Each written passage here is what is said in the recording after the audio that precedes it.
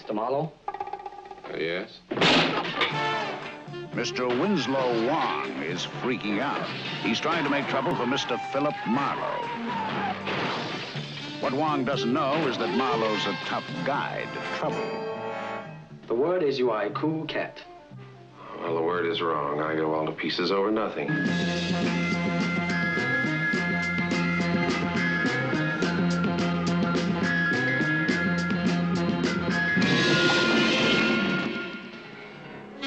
James Garner is Marlowe, and Marlowe comes on strong. Car. Beep, beep. You're something else, Philip Marlowe. Now, you just start at the top.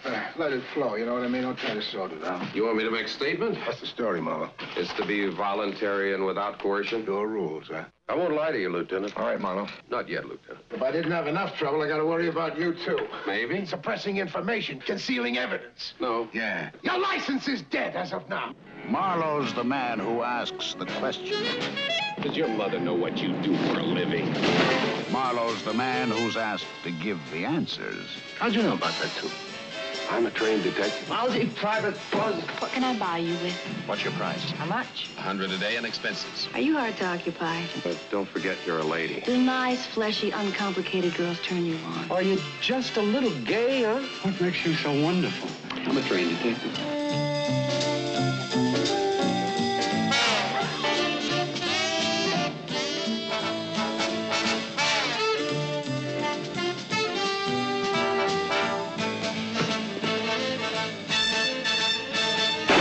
Welcome to Marlowe country.